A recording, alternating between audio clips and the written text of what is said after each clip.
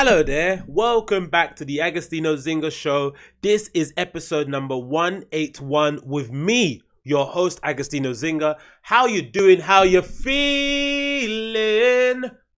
Mother flippers.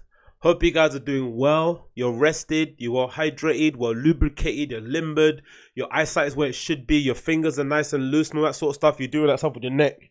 You know, in PE when you used to put your neck down and you go left and right, that sort of shit. You remember how fit you used to feel in PE when you're a little kid?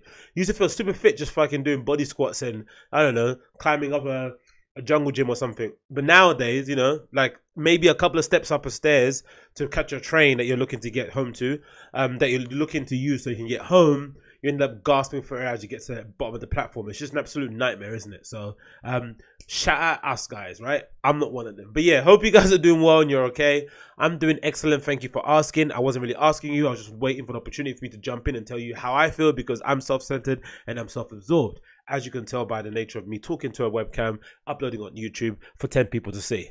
Absorbed. Anyway, so I hope you guys are well hydrated, well rested. I'm feeling amazing. As per usual, I got back from a very strenuous and very good workout. Today, I just concentrated on doing weights. I didn't do anything else with the hope that later on I'm going to go for a run. So basically, what I did today, I did 5 deadlifts, I did 5 bench presses, and I also did 3 squats. I don't think I've said before, I don't think I've ever used a bench press machine in my gym without somebody asking me how long I've got. Any other machine I use in the gym, I never get any questions. You pick up a barbell, no questions. You pick up a kettlebell, no questions. You're using the pull-up rack, no question. Using the squat rack, no question. Or the pull-up rig, the squat rack, yeah, no questions. The moment you get on the bench press is the moment someone's like, hey bro, hey bro, hey bro, hey bro. Not your bro. Stand back and wait for me to finish, right? That's it, simple. The only times I've ever come up to somebody and said something is when they're purposely just wasting time, right? They're just sitting there on their phone for ages in between sets. Like, you know, most sets, when you're doing them, you have to kind of rest, I don't know, between 30 to 2 seconds, 30 to a minute or something, 30 seconds to like maybe a minute and a half. That's it, max. And they're just sitting there on their phone browsing in the internet. And the problem with social media is not really their fault. The problem with social media is that it's designed in a way where you can never just check in. Once you check in once, you're just going to start checking, oh, let's look at this. Let's look at that. Let's look at this. Let's look at that. Let's look at this. And then by the time you realize that you're already on the bench for 3 minutes wasting time. So if anything, I'm just reminding you that there's other people in the gym that also need to use the equipment. So could you just hurry up, please, por favor, mister? And sometimes they hurry up, sometimes they don't, which is always a bit annoying in that respect. But, you know, what can you do? What can you bloody do? But yeah, I went to the gym today. I had a really good workout. I kind of got the volume mic up a little bit. Does it sound weird for you guys listening? If anyone's listening and the volume sounds weird, let me know. But I had to kind of put up a little bit because I was listening to it from my own headphones and it sounded a bit shitty. It sounded like Spotify music. Spotify music, why is it so quiet, man? Like, it's so annoying how quiet Spotify music is. It doesn't, like, I mean, you have to really ramp up all the EQs on the flipping settings page and then that distorts the sound. I think I just need to get better headphones, essentially. I think that's what needs to be done. I have to get the headphones that everyone and a couple of my friends have, the fucking Bose noise cancelling headphones, and then I'll be able to, you know, cancel out the entire world. But I'm just not. Whenever I see people wearing noise cancelling earphones, I always get a little bit like, I'm thinking, is that a good thing to do? Should you be trying to walk around London not hearing anything around you? That probably isn't the right. You probably shouldn't be doing that, right? You probably should be aware of your surroundings. It's bad enough when I'm walking to the gym or going out or whatever I'm doing, and I see people, you know, in the morning. I guess everyone's rousing their shit or getting their emails off, whatever they may be doing, or starting work early. I know what they're doing, but there's always a feeling like, especially after work, there's always a lot more zombies walking around the street, right? Because most of the time people have woken up and they don't want to go to work, so they're already tired. And then you got the people who are walking to work and they're trying to, you know, multitask by using their phone. So they're always the ones that going to be susceptible to walking into me as I'm walking to the gym because they're not looking where they're going. And I'm obviously not going to move because, you know, why should I move if you're not looking up? Like, you should move because you should be looking up. Simple as that. I'm not the bigger dude, but fuck it. You move. So that happens quite regularly, and I'm sure if I get the Bose noise cancelling headphones, I'm gonna have the same issue, I think, going forward. I don't necessarily want to do it, but I think it might be a good option to do. I know my guy Marcus Brownlee had a pair. Let me just check if he had made the review on them, but I think I might have to get a pair, man. I think so. There's been too much hype spoken about them. Everyone's kind of getting on top of these fucking headphones and saying how good they are. Let me see if I can find them. Yeah, there he is. Oh, he did it 2 years ago. Mamma mia. All right, Marquise. These are the Sony ones that everyone's talking about, right? So let me quickly play the video for the what you call it. Let me just quickly play this review and see what they were saying about the Bose ones, and then we can carry on from there. But I hope you guys have been all right anyway. It's been a pretty good day today, isn't it, weather-wise? Today's what, Wednesday morning. It's roughly about 8 something in the morning, right? The weather's pretty nice. Sun is shining. We're gonna be into summer very soon. For all you festival goers and stuff, this is probably the time that you're looking most forward to.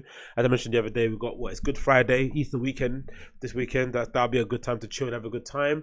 You know what my favorite time is for my favorite day is in Easter, the day after Easter, right? That Monday, that Tuesday when you go back to work. That's my most favorite time ever. Yeah, my most favorite time ever. You know why? Because all the Easter eggs go on sale, because they're obviously the timer has gone now. They all get slashed by like, I don't know, half price, 70%. It's gonna be nuts. So I can't wait to buy like 7 Easter eggs and just have them stocked up for my cheat day on Saturday. It's gonna be immense. Oh, talking about diet, I've been pretty good actually. I've been 16-hour fasting. Today I'm gonna eat 1 meal a day. Yesterday I ate 1 meal a day. I just had a massive breakfast. Today I had like 4 eggs, a couple of sausages, some spring onions on top, a bit of spinach, black coffee, and that's basically it, right? I'm gonna have that and then that probably again tomorrow. If I feel a bit peckish, I've got some chicken I can nibble into. I need to find an alternative to my chicken Caesar salad that I'm always making, because it's just getting so tiresome to make now. I fucking hate the taste of it. Need to find something different. But yeah, that's been pretty good. Using the app Zero that I've been recommending to everyone that I speak to. Let me get it here and see what I'll tell you about it. Delete this. There we go. It's this app here called Zero.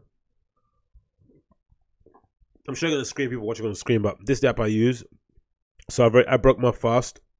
Then, right, do you know what I mean? That's the app that I use, and then I use that, and you basically could trap your dieting. Your intermittent fasting throughout the day. Essentially, you just open the app up, you pick what kind of plan you want to do. I'm doing the 16-8, so you do 16 hours of fasting, 8 hours of eating, 8-hour eating cycle window, whatever. So whenever you wake up and you have your first meal, just start counting it down 8 hours, and then when that time reaches, you then start your 16. I usually get my eating done within the 5 or 6. I don't usually need the whole 8, especially if I'm eating 1 meal a day. And it's been pretty good actually. Like, I've not really had any precautions to be nibbly. I don't really have the nibbles or anything, or the munchies. Sorry, the nibbles. Ugh, that sounds disgusting. I don't really have the munchies, but I think I mentioned a few times. I heard actually Kevin Hart mentioned it, which was quite funny to hear. But I think I'm okay with this dieting thing. It's easy for me to do. I just need to be strict with myself Monday to Friday. Sometimes you end up buying a chocolate when you go to the shop to buy a salad like an idiot because you're a psycho for sweets. But I usually find it very easy to kind of tap into diets, basically because I'm not the most fanatical when it comes to food. I wouldn't describe myself as a foodie at all. I might go to a couple of restaurants that are in the news or I've read in a review just to kind of check them out. I might write a review online. I might post a meal I'm eating on fucking Instagram, but I'm not necessarily somebody that's going out seeking these new places to go eat, seeking new experiences, checking out recipes, following all the Instagram food bloggers out there or food accounts out there. Like, I'm not really bothered about that.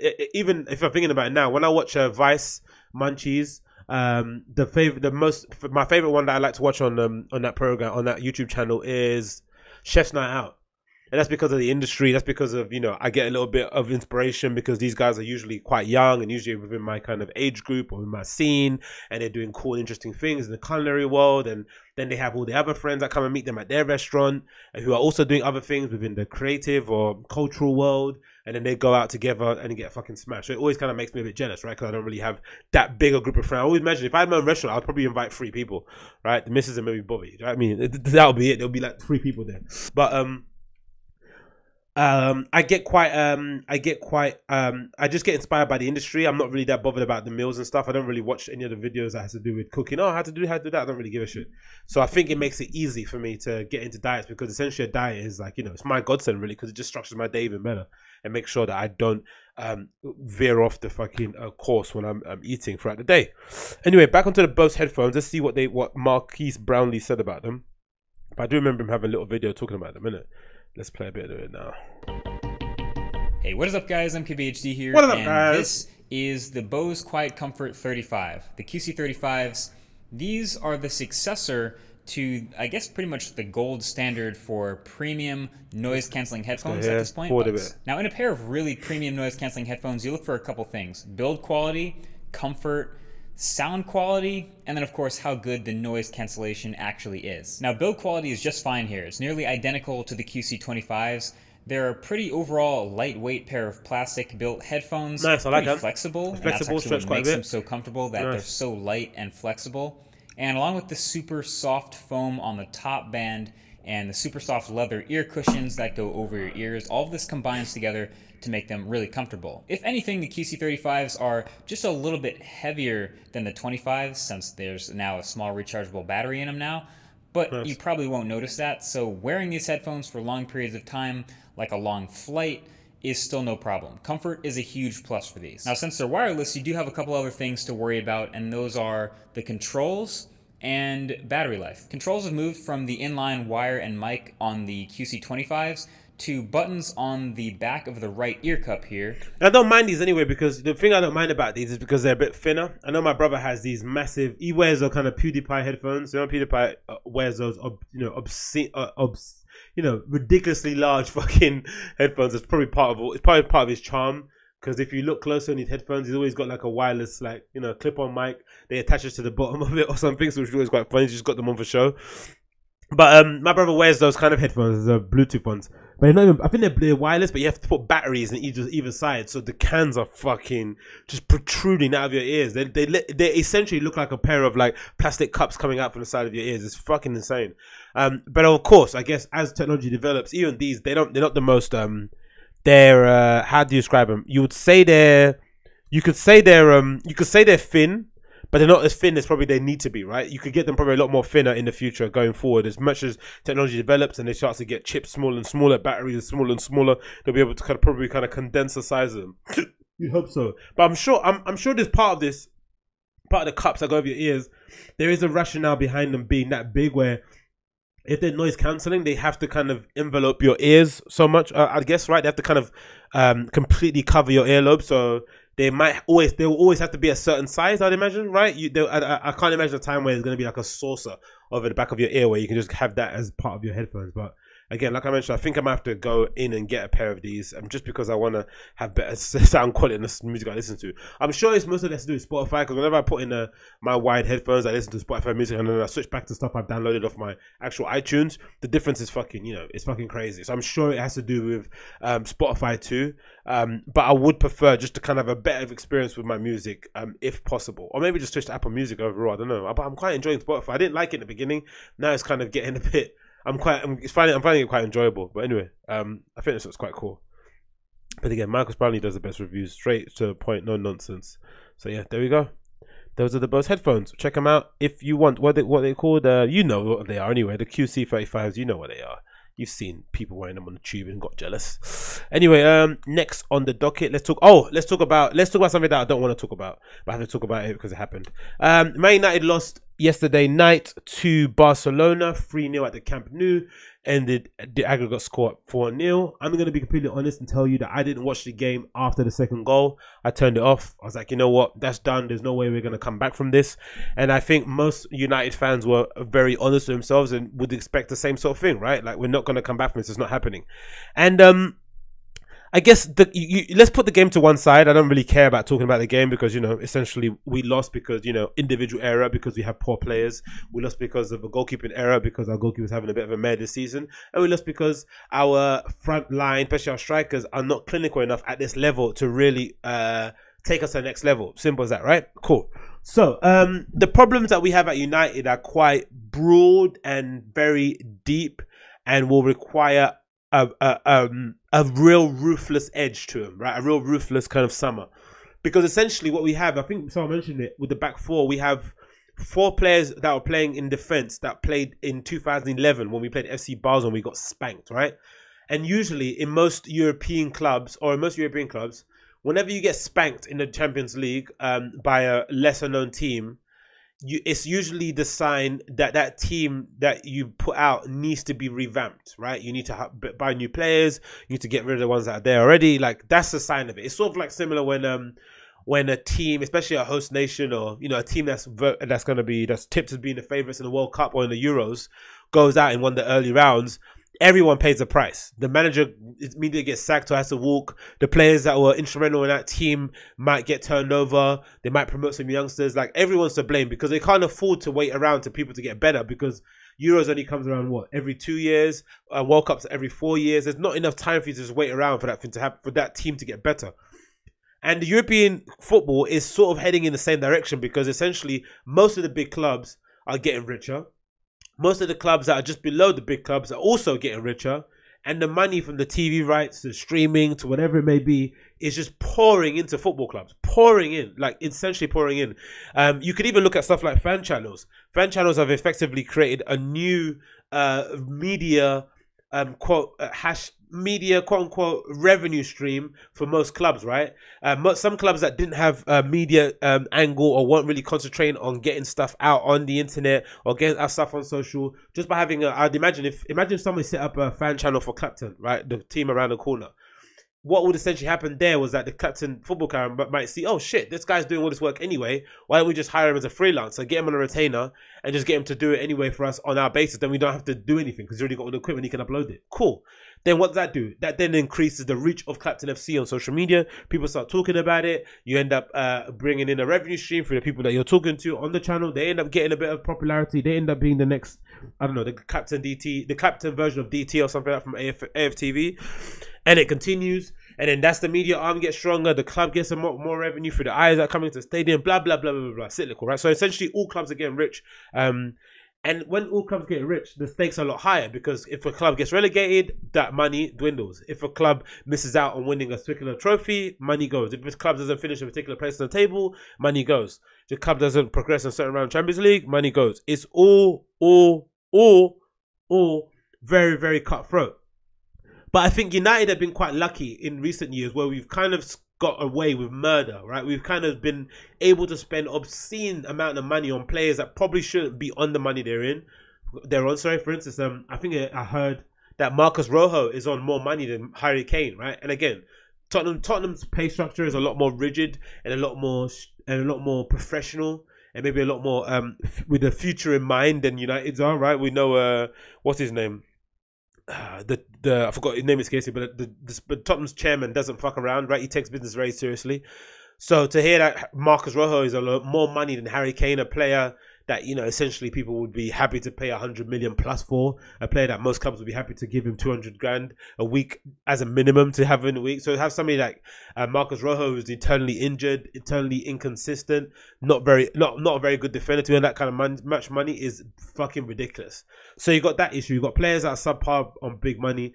Then you got the players that are talented, the ones that we buy, who are like big ticket players, who kind of essentially have to rely a lot on the players around them. If they don't have a good team around them, they're going to be shit. For instance, Martial. If you put Martial in Juventus, he's going to score 20 goals a season. You just know it, right? He needs a good team to play. I was thinking the other day, they don't make players like Steven Gerrard, like Lampard, like Paul Scholes, like Roy Keane, like Vieira. They don't make those players anymore. They don't exist in this current day and age. I'm not sure what it is, but they don't exist. Those players that can drag a whole team through. Like a Hazard, for instance. Hazard has probably done it in spurts and spans, right? It's all in short bursts. Doesn't really do it consistently. But Hazard, for instance, like if Chelsea don't have Hazard, where would they be in the league, right? You have to kind of always think about that sort of stuff, because he has literally saved them or got them results just for his own individual brilliance. But we don't necessarily have those players anymore. We have players nowadays who have to be in a good team to play well. Like there's no doubt in my mind, if Neymar plays for Man United, he'd be horrible, right? Because he can't do it on his own. He needs good players around him. They need to have good players. Like if you put Martial, Pogba, Fred, these kind of players in Barcelona, they'd shine, right? They look amazing, because you need good players around. You need players that are going to play into your strengths. Same like with the players in Man City. A lot of those players like Gundogan, you put them in Wolves, you put them in, I don't know, Everton, you put them in teams that are a little bit maybe dysfunctional, where the style of play doesn't really suit them. You won't see the best out of them. So we've wasted a lot of money on players who don't necessarily have that Man United identity of being able to drag a team through, because we kind of always had that kind of captain guy that did that, right? From Roy Keane to the Mark Hughes to Steve Bruce's. We had those kind of leaders that kind of dragged the whole team through. That's kind of progressed. We don't have that anymore. We have players that need someone around them to play well, but then the players that they need to play well aren't there.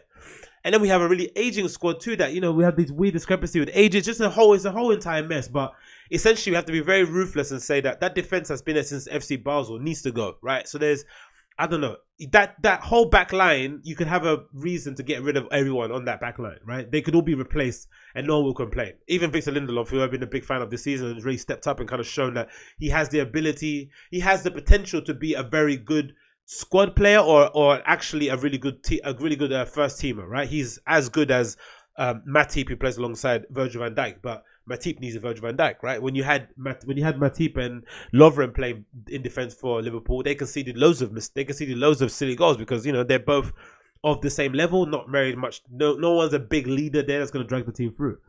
So you could replace the whole back line. If David De Gea gets a bit disillusioned with the club's direction, he could probably end up going. Then you having to spend more money on the keeper because, again, people say Sergio Ramos is one of the best number 2 in the world, but, you know, that's because he only plays, I don't know, 22 games a season. I mean, the pressure's not really there as much as every other game. Then you have the midfield. It needs a lot of work. You know, Matic, he's probably on the dying side. McTominay is probably a really good squad player, but shouldn't be starting. Fred, we don't know what his best position is. Massa probably needs to be able to move on and get going. We need the winger. So many holes there. And then up front, there's a really big question marks about Rashford, really. Can he be relied on to really score the amount of goals that we need? I think not. Can you rely on Lukaku? Not really. Can you rely on Martial? Not really. So you would probably be looking to buy a Piatek from AC Milan, an actual clinical number 9 who just scores goals all the time to kind of put pressure on those players. Because again, I just think Man United boys been like that. I remember when I heard, you hear things about players come out in interviews, like Phil Jones coming out one time saying that, he thinks he's good enough to play. And he was being quite arrogant about how, you know, what he thinks about his level of, his standard of play, right? How good he is quality-wise. It's just like, you know, some of these players have been given false impression about how good they are from contract extensions, right? Contract extensions triggered, and you're like, how is Smalling and Jones still at this club? It doesn't make any sense. And I'm glad to see that Ole Gunnar Solskjaer is recognizing this. There's an article here on Sky Sports that kind of spoke about it, where he says, Ole Gunnar Solskjaer said, Manchester United rebuild could take years, which I'm happy. It's going to take more than a few years, my friend. What do you say here? Let's play the video. But we're on with the job, and we've spoken to the players about it as well, that we need to get the best out of each other, create an environment of top class attitude, world class attitude every single day. Exactly. Because we've got good players, and I know I've got good players to work with. But as I've said, at the moment we've really done well to get to the quarters here. We've really done well to get in the challenge for top 4. Exactly. But we have, as I said, I like to see who I'm talking to. So we've got a rebuilding job, but it starts with the coaches, with the players, and then of course 1 or 2 additions to the squad will happen in the summer. Not 1 or 2. We need a lot more than that. We need a lot more than 1 or 2. I'm concerned. So I'm saying I'm concerned because I just think there's not enough. There's not enough. I like what he said, reading between lines, right? World class attitude in the training ground. I think that's needed because you remember when Ibrahimovic came to United, the big difference that you saw was that the players such as Pogba, some of the other shitty players that own that team, even like some Juan Mata and stuff, the levels just stepped up a notch because the same happened with Cristiano Ronaldo when he arrived at training for Juventus. How many Juventus players did you hear come out and say, wow, we thought this guy was amazing from afar, but now up close, Cristiano Ronaldo is like the supreme professional. He comes in, he does his work, he's fucking serious.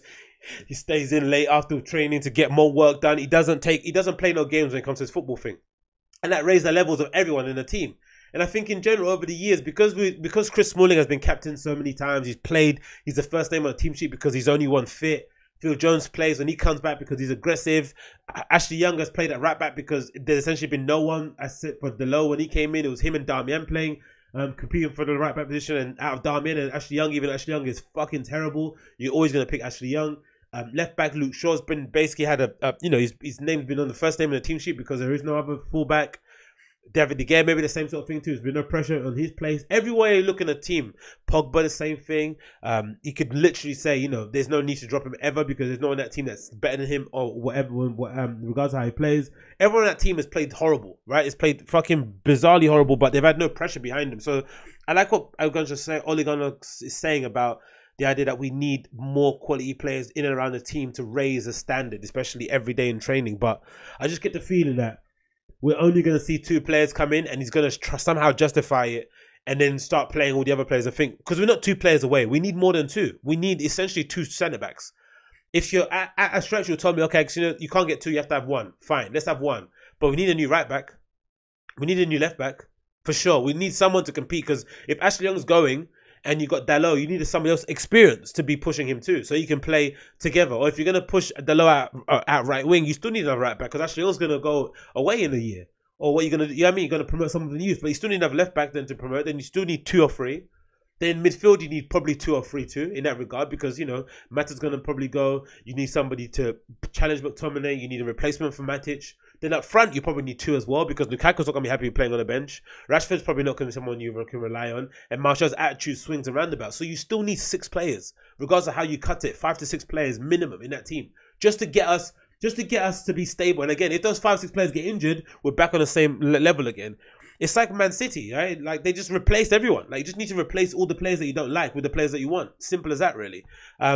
But again, it just takes so much money to do this, and we've already spent, I don't know, I think someone said to me, I read somewhere, since Alex Ferguson retired, we spent 800 million. So we do spend money, but we spend it on such bullshit. Like, it's like, I don't know what the scouting is. Like, we don't tend to buy with any sort of foresight. Like, Fredo was bought, and I don't see any reason why he was bought. I get the Dalot buy, because, you know, you couldn't get Perisic, or you buy Dalot because he can whip good balls into the area for Lukaku. Cool. Why was Fred bought? No idea. He's a good player. He's been improving over the recent weeks, but why was he bought? We don't know. Anyway, next video from Ole Gunnar Solskjaer. We did well to get here, and we could see the difference between the 2 teams tonight. The quality of their finishing was absolutely outstanding, and we started well, as you said. The first 15 minutes, you thought we've got something here, and then in 4 minutes they scored 2 goals, which made it so hard. But the attitude was right. Second half, we got out there. We knew we were fighting against a good team and some good players out there. So yeah, we know there's work to be done. I've said, and we've said all along, that this isn't going to change overnight, and the next few years are going to be massive for us to get to the level Barcelona and those teams are at the moment. I think you surprised us and them with the expansive way you went about it from the...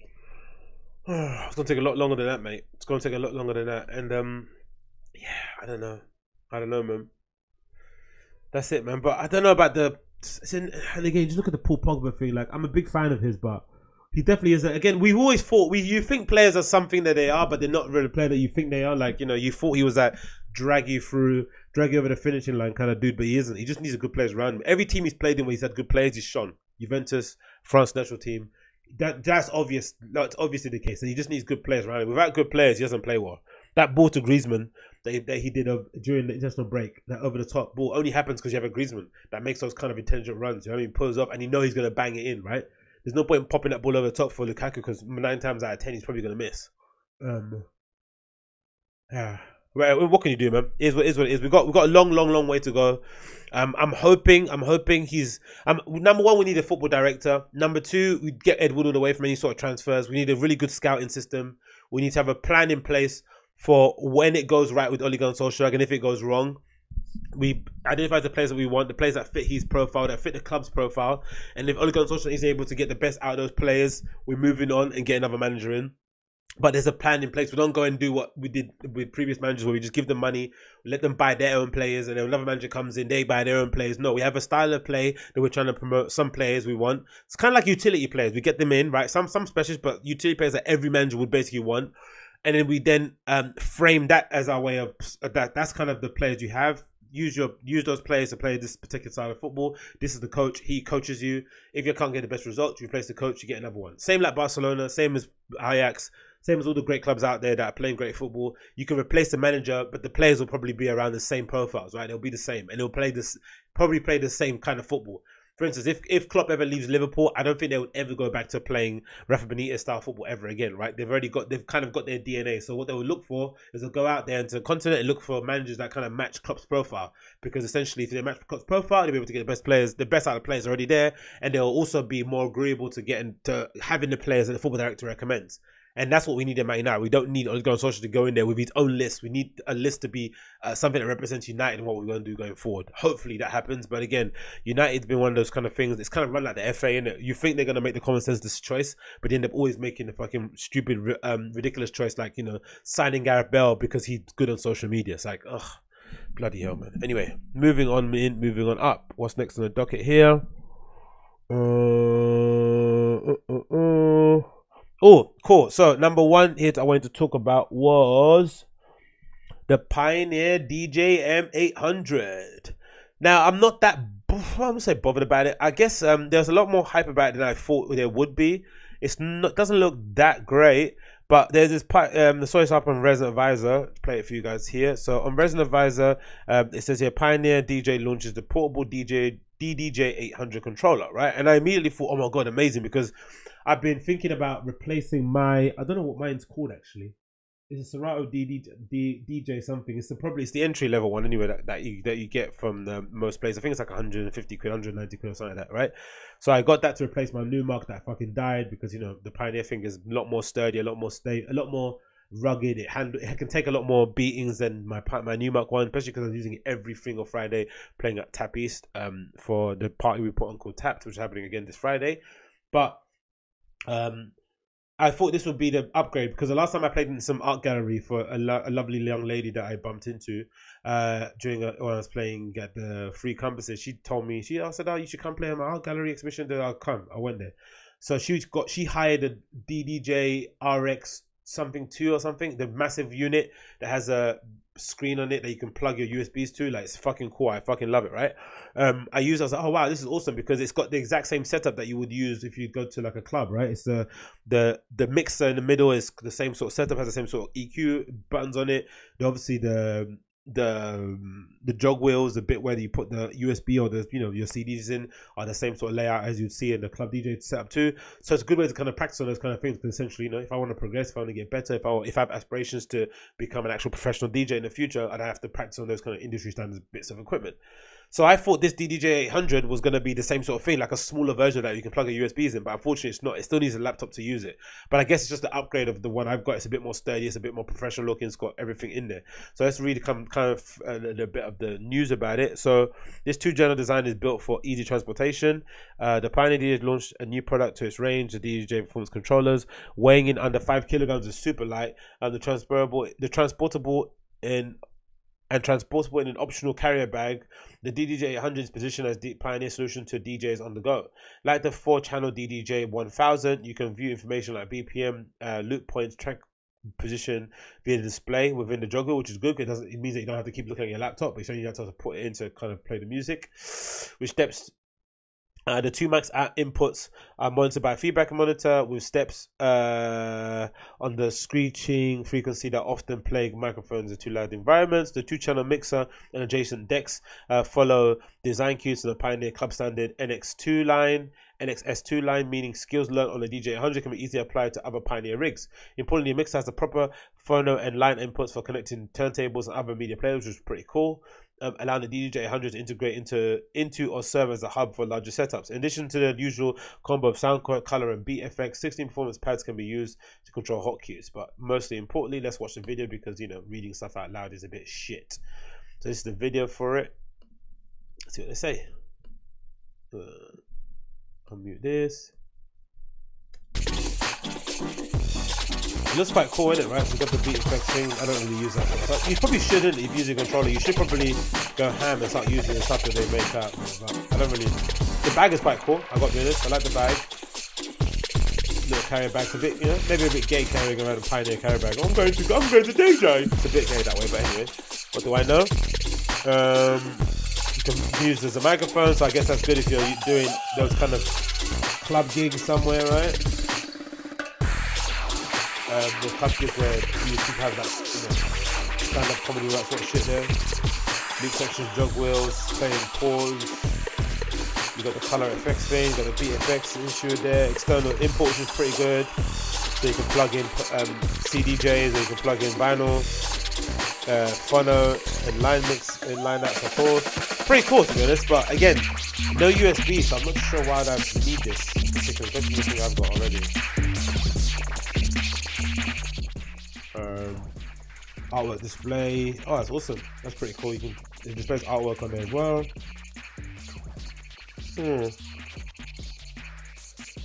14 beat FXs, so it always comes up on there, so you can quickly see that. Scratching stuff's pretty cool, isn't it? You can do that professionally, you know. Technical setting, quite cool. 16 performance pads. Yeah, it looks alright, but again, not for me personally. I think the next thing I said I'm going to get is that Pioneer RX2, right? I think it's in here. Let me see if I can find it, show you a picture of it. Pioneer RX. Is it RX2 or is it DDJ RX2? Yeah, that's the one. So the one that I really want is this fucking bad boy, right? It's the Pioneer DDJ RX2, right? Show you guys here. So it's this one. This is the fucking bad boy that I want. It's massive. I think it's about $1,000, but this will essentially replace anything that I use, and it will be the setup that I use at home, because it would mirror what I'd get in a club setup without having to buy the actual CDJs themselves at home. Again, because I saw, do you see the Virgil thing, right? We did the see-through CDJ decks that are gonna come out maybe sometime soon. If he develops a whole line of it, so he can, you know, help out bedroom DJs or people that are on the come up that are trying to, you know, use the equipment but don't want to buy, you know, two NXS2s, which are like $2,000 each. That'd be cool if he kind of was able to do a version of the one he's doing with the clear see-through thing with the RX2s too. That'd be fucking sick. But look how great this looks, man. Yeah, you gotta put your CDJs there on top. Oh, it comes in white as well, which is super awesome. But I probably prefer just the standard black colorway. But yeah, this is the one I kind of want. Hopefully I'll get that one in the future going forward. But yeah, it's about $2,000 I think going all in, but I'll probably have to get that later. Anyway, next on the docket. What else do we have here? What else do we have here? Fabric exhibition. Fabric are holding an exhibition about rave culture, it seems like, right? Let's get this up on the big screen because it's better to put stuff up big sometimes. Just go like that. Go like that. Bish bash bosh. Right? Boom. Boom. Let's do it there. Hold on. Done. Cool. So this is an exhibition I saw just now on Mixmag, actually, before I just started the show. A one-off club culture exhibition is heading to Fabric, Mixmag writes. Presented by Fabric, Our History and Logic. And it's got the legendary Jeff Mills there playing with people peeking over. The amount of chin stroke. Look at these people just standing there watching him mix. I'm guessing because it's Jeff Mills and he's a fucking wizard. He is literally the wizard on behind the decks. But come on, man. Dance, man. Have a good time. But anyway, a new edition. He's doing the same mixer, the Vestax mixer. I love him, absolute legend. Doesn't change his equipment, just uses the same thing. The new exhibition celebrating the history of global club culture is coming to London. Presented by Fabric, Our History and Logic, the one-off club culture exhibition has been curated by Red Gallery founder Anesso Lee. Oh, awesome, Red Gallery, legendary place, man. Just near Shoreditch that everyone used to go to back in the day. Always put on cool exhibitions. Comprised of photographs taken from the Our History archives. Club culture tells the untold stories in raw, vivid detail from a world forgotten cities, spaces that were dedicated to. Oh, this is awesome. Journeying through the decades, everything from 1970s Soviet hippies movement to the inception of Trezor in Berlin, 90s. Oh, I'm gonna definitely go check this out. At dawn of 90s American rave culture, club culture has been described as by Lil as a statement made in opposition to the current all-pervasive view that is both ignorant and cynical towards the ethics, diversity, and richness of the collective histories. Marginalized cultures could not exist without European collective consciousness. I love Lee already, man. He's a top boy. 10 prints created by up-and-coming designers will be displayed alongside main exhibit. Submissions were made via the dots. The winner selected by Leo and team of judges. The exhibition takes place April 25th. Oh, I'm there. And tickets on sale for £5. I'm fucking there. So check this out, man. That's the flyer. I think that's a flyer for it, right? Is that it? Our History, Logic, Fabric presents club culture and art exhibition. So it's going to take place there from 1975 to 85, right? It seems like. One-off exhibition created by Anesso Lee Red Gallery, April 25th from 6 p.m. to 8 p.m. One night only. Check it out, man. £5 entry.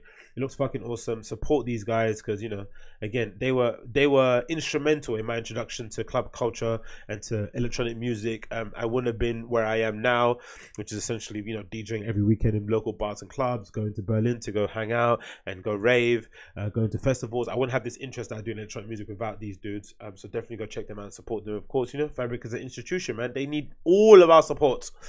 So check that one out. Next on the list here, we have the Jayda G interview, which was fucking banging. Great interview that I read recently.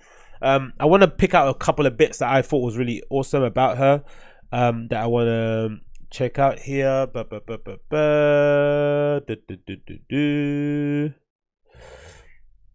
Where is it? Oh, why is it not? I didn't write it there properly. Jayda G interview. I want to check it out for you guys because again, I think she goes against everything I spoke about, you know, Peggy Goo and all this sort of stuff about how hard it is to juggle these things. But I think she's got a really good interview that she gave with Mixmag that I read a couple of weeks ago that I thought was really interesting. Cover mix, living in the moment, down to, I think that's the one, isn't it? Living in the moment to dance on another thing. She's talking about streaming, right? So this is really cool interview with Jayda G on Mixmag that I recommend you check out, right?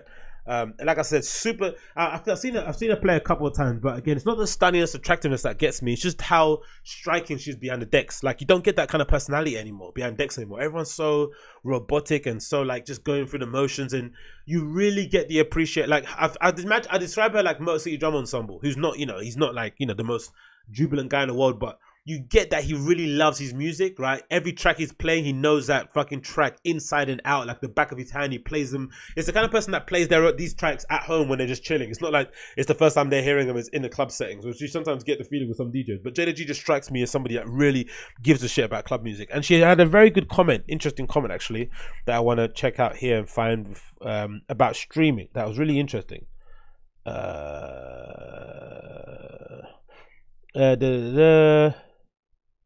Yeah, so this is the bit of the interview that very much struck home with me. It was something that I was kind of really curious about, kind of dissecting a little bit, right? So in this little interview she does with Mixmag, it's a Mixmag interview. You can check it out. I'll link it in the show notes for you guys who want to see it. But essentially it says the following: DJing was never a goal of mine. Right, which is always a fucking interesting phrase when someone says that as a DJ. It's like, huh, interesting, right? That she got into it, especially looking at the way she does, being how good she is at music, whatever it may be called, how she's really good at DJing. Like, it's really strange to hear somebody of that caliber to say that. But anyway, digress. She didn't spend She continued, she didn't spend her teens mastering expert blends on the decks, and of all the DJs we've met, she's the most disconnected from club culture. Freely admitting that she doesn't particularly love living in Berlin, has only been to the Berghain twice, and effectively lives under a rock. Again, just an incredibly interesting young lady. A common theme that emerges in our wide-ranging chat is her succeeding almost in spite of her own attempts at self-sabotage, right? Like, she doesn't enjoy being on stage, doesn't enjoy being behind decks, doesn't enjoy being in nightclubs, doesn't enjoy the industry. Everything about it is not something that she's really down for. That Barnstorming Deckmental set, I know everyone knows that famous Deckmental set that she played, like, fucking legendary. I think that was basically the catalyst for her becoming as big as she is now. And I think she actually mentions it in the interview, but I'll continue.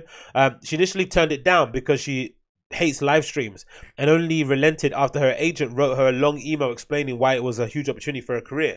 I don't know what the cool festivals are, she explains, because I keep to myself, which I think is important. I keep my own lane, don't pay too much attention to other stuff, so I didn't know about Deckmental, which is fucking awesome. Somebody of her level didn't know anything about Deckmental. It's fucking nuts, because that means she doesn't watch any streams. That means she legitimately doesn't listen to any other DJs. She just plays her own stuff and goes from there, which is interesting, because I'd imagine most DJs listen to other DJs too, to steal tracks, right? Or to maybe find out what they're playing or how they're playing, right? Sometimes I know I check in. It's probably like the comedy circuit, where you probably don't want to listen to too many DJs because it might influence the way you play, right? I'm sure plenty of DJs, like I did it myself, and I'm fucking on the lower rung, but after I read the Jeff Mills interview on Resident Advisor, the first thing I did, the first club set I was playing was I was trying to mix 3 decks at the same time. I was lowering the faders the same way that Jeff Mills does, that little pat. I was doing everything. I was wearing my headphones. Do you know what I mean? I like that whole week after I read that Jeff Mills interview, I did exactly that. Like, it happens to all of us, isn't it? It all happens. And it's like when you listen to a Gerd Jansen mix, right? You want to get more eclectic. You just want to, okay, fuck, I need to find some fucking deep cuts. I need to start finding some weird fucking, Middle Eastern music I can slip in here, right? It's just like something that happens to you all the time. When I listen to Tim Sweeney, I immediately want to just start, you know, getting some cool indie cuts I haven't been listening to, or some you know, Italo disco music. I don't know, you just get a bit crazy. So I get what she's saying there, but the funny thing is that like streaming places or streaming festivals that stream have now turned into the DJ equivalent of a comedy special. Like, you have to do that in order to kind of get your name out there, right? Comedy specials are notoriously known for not being something that you can earn money on, but they usually act as like a business card, or like a promotion, like a bit of promo material, or like a, you know, yeah, basically, or like a portfolio. It's a way of like shoestring here. Here's what I've been working for the last couple of years. Here's my kind of version of funny. Do you like it? Are you sure? Right, that's your kind of version of it. And I guess streaming does the same thing, because people get to see you as a person, which is very important nowadays, because, you know, social media and all that malarkey. And also get to see how people react to you, which is also important, because that immediately shows, oh, people like this person. They get to see people like you on the views, people like you in the comments. Like, there's all that kind of, there's loads of really good pieces of information that promoters and agents can kind of use from the streaming thing. They probably couldn't use if you just emailed them or text them your tracks, right? They don't have no idea what kind of pull you have in club. They don't know if you're, because how many nowadays it doesn't really happen, but back in the day, do you remember there was a thing where everyone wanted to make a track so they could, everyone that was DJing wanted to make a track so they could become more popular, right? That was a big thing.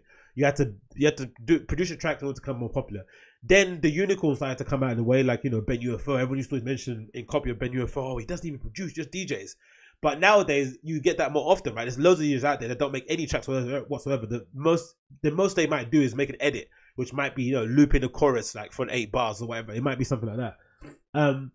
But nowadays, the kind of, you know, if you are a promoter and agent, it's probably best to kind of just search them online, see if you can find them playing live somewhere, and then kind of use that as your touch point of what you want to use.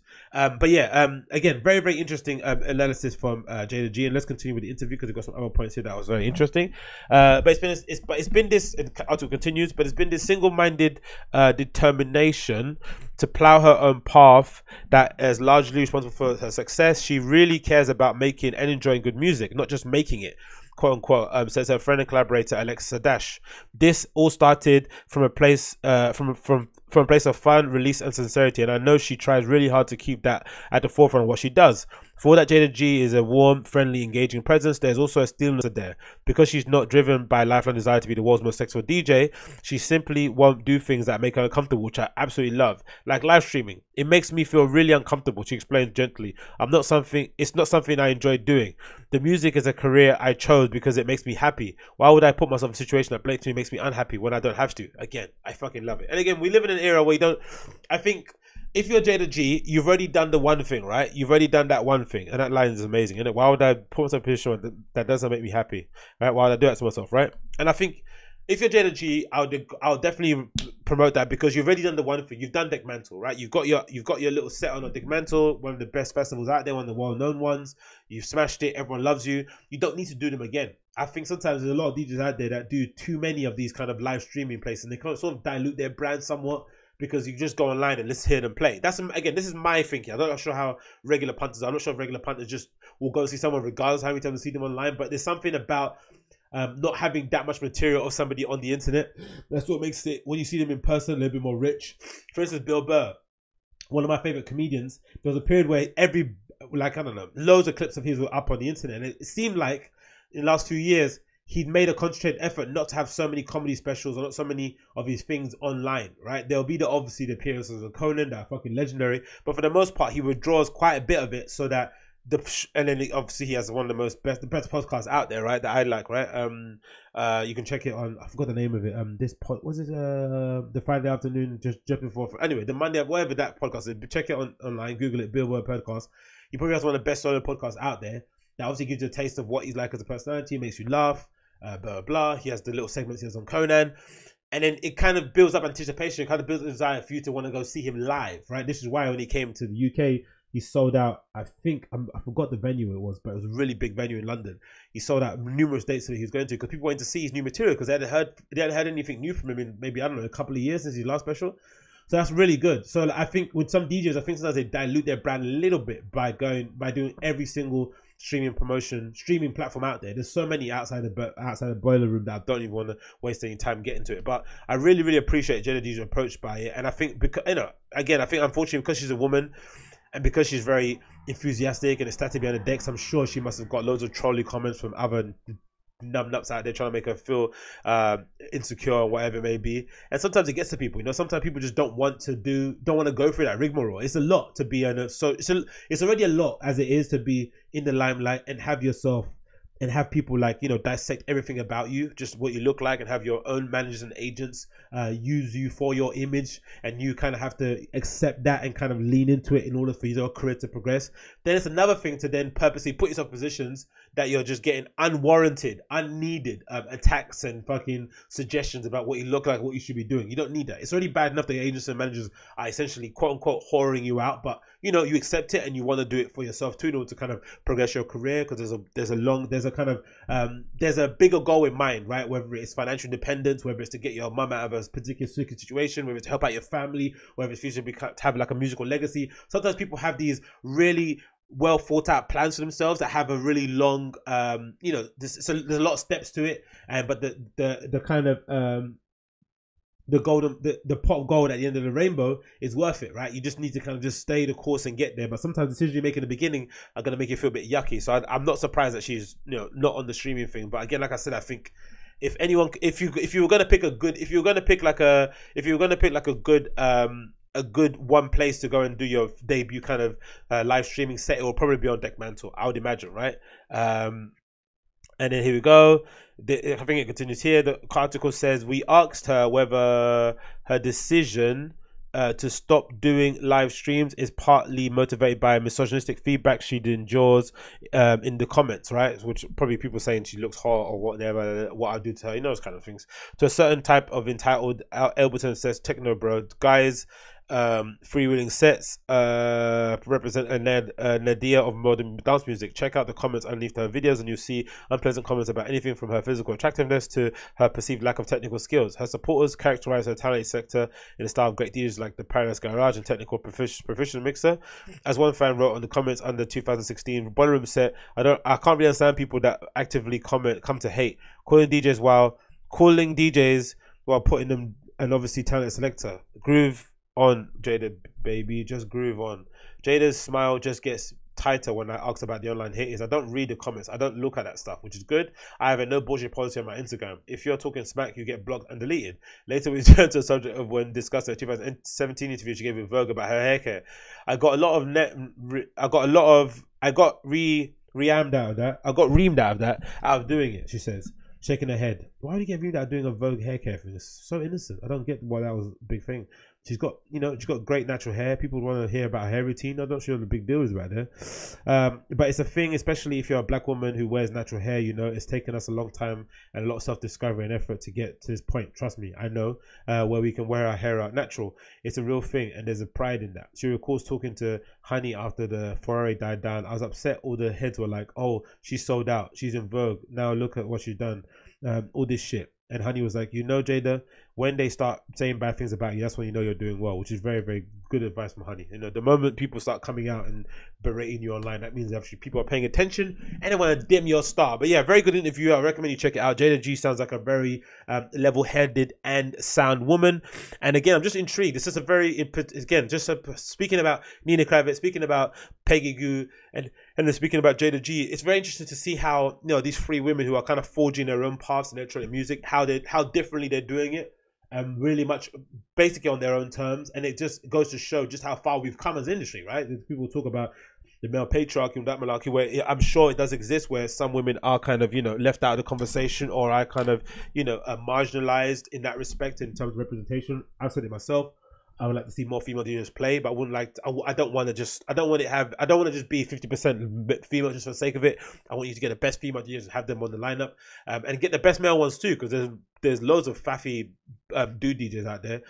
But I think we've come a long way that these three women can't do these things. So I think in the past it might have been a thing where like each one of them would have to be very sexual, would have to play a certain way, would always have to be in front of media.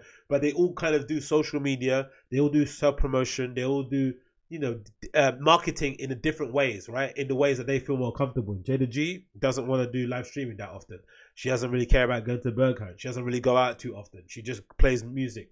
She doesn't care about other DJs, what they're playing. Like, she's very insular in that regard. Peggy Gou probably is the complete opposite. She's all about the scene, all about being the connector, all about being, you know, famous on social, all that sort of stuff. Nina Kravitz, a different sort of appeal, right? Went on stage at the Coachella and started rolling around the floor because she wants to become, I don't know, another, just a what's your thing called? She wants to reinvent herself, right, into another kind of artist. They're all doing it in different sort of ways. So I think as bad as the industry is at times, I think you also have to clap and say, well done, because these three girls are a representation of just how far we've come, because they're doing it all their own way. No one's overlapping in anyone's lane. No one's hating on anyone else. And they're kind of smashing it in that kind of regard. So I recommend you check it out. Jayda G interview with Mixmag. The title of the interview is Living in a Moment. Jayda G dances to her own tune. I'll put it down in the show notes for you guys to check out. I recommend you see it for those of you that want to see that kind of thing. What else is on this list here? Oh, I think that might be it, you know. I might be stopped that. Yeah, it's only 50 something minutes, but might be good to stop it there. Anyway, thanks for tuning into Agostinho Zinga Show. It's been amazing to have you there on my back. I'll see you guys again tomorrow for another episode of the show. That'll be probably a little bit more streetwear specific. I got loads of streetwear news to kind of get through because, of course, I'm the #1 streetwear podcast in the world. So thank you so much for tuning in. Thank you for the self-titled label that you gave it on me. I'm really, really impressed. I'm so happy that this has been given to me, and I'm going to make sure that I live up to your expectations. For information regarding myself, check my website. That's below in the description of this video. It's www.agostinhozinga.com, but you know, you can just see it with your own eyes. You can click it. All info regarding me is on there. If you're listening via the podcast app, check the show note descriptions. You'll find the link to this article I read about Jayda G. You'll find my website, and you'll find all my social links on there too. See you again very soon for another episode of the show. Take care of yourself, and I'll see you again soon. Bye.